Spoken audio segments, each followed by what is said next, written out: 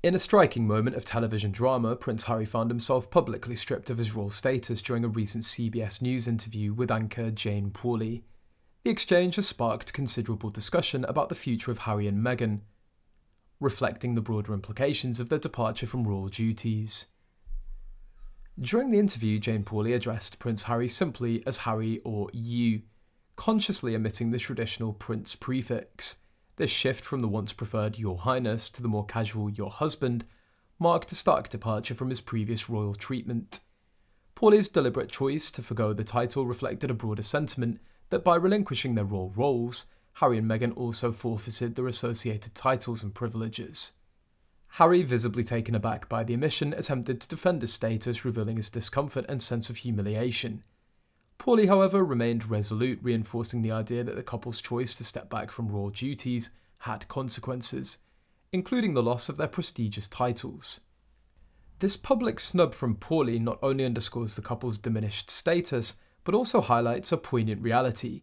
Despite their past as royals, they now face a new reality where the titles no longer hold the same weight. The interview revealed a marked contrast between their former royal privileges and their current status, where royal treatment is no longer an automatic expectation. The visible discomfort of both Harry and Meghan during the interview was evident. The couple appeared strained and unhappy, with expressions that hinted at underlying resentment. The dynamic between them seemed strained, reflecting a deeper issue at play. The perception that Meghan's reliant on Harry and vice versa contributes to a narrative of mutual dependence, with both parties seemingly struggling to adjust to their new roles. The transition from royalty to private citizens has not been smooth. The couple's inability to fully embrace their new status has led to speculation about their preferences. If given a choice between retaining a semblance of royal status or pursuing financial gain, it's unclear which direction they'd choose. The suggestion that they might seek to retain their titles or alter their public personas to maintain a connection to their former royal lives speaks to the broader challenges that they face. In their previous royal life, Harry was consistently addressed as Your Royal Highness, and was accustomed to the deference and respect that came with his status. The transition to being addressed more casually and lacking the deference of his former position is a significant adjustment. The shift from being bowed to and respected to now being met with indifference or even mockery underscores the dramatic change in their public standing.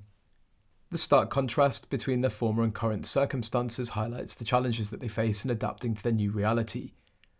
As former working royals, Harry and Meghan had access to world leaders, influential charitable organisations, and a high profile that facilitated their public appearances. Now, they must navigate the competitive landscape of Hollywood and mainstream American news programmes to maintain their visibility. The interviews exposed the fragility of Harry and Meghan's public image. Without their royal titles, their ability to leverage their former connections is significantly reduced. Their brand, heavily dependent on their royal status, faces substantial jeopardy. The incident has laid bare their vulnerability and highlighted the reliance on their royal heritage for their public persona.